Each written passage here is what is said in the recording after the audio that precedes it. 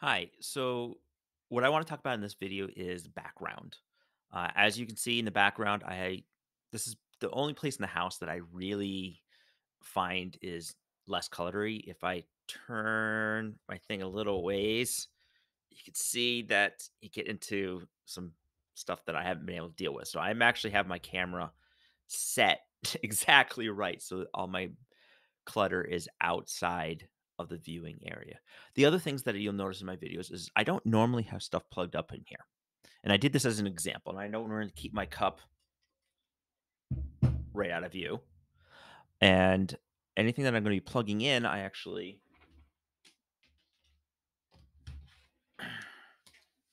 try and keep off. You can even see like a little headset that I would probably clear out too, just so that it has a clean look. Maybe have a little my little guy right there that you can have as a fun little thing to be putting in for your students to kind of look for. But ultimately, you want to keep a background that's pretty bland and mutual. It's not going to be busy. It's not going to be distracting. One of the disadvantages I have about being at the top of my steps is that I have to watch, and my kids know what I'm recording, not to walk through.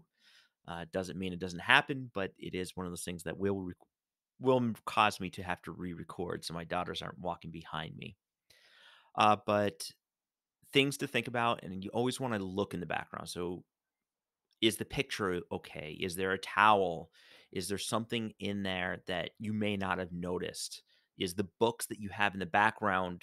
I mean, you don't want the latest Daniel style, you don't want the 50 Shades of Grey novel running in the background when you're talking with your students. So keep these in mind. And when you're first getting into it, look, really try and see what things can be seen in the little tiny cracks. And when you move your head, how's it look? And is there something coming up that you can fix and make it a little bit cleaner? Okay. And good luck. And hopefully you find a place. It's sometimes challenging, but there are places in your house that you can make it work. Have a good day.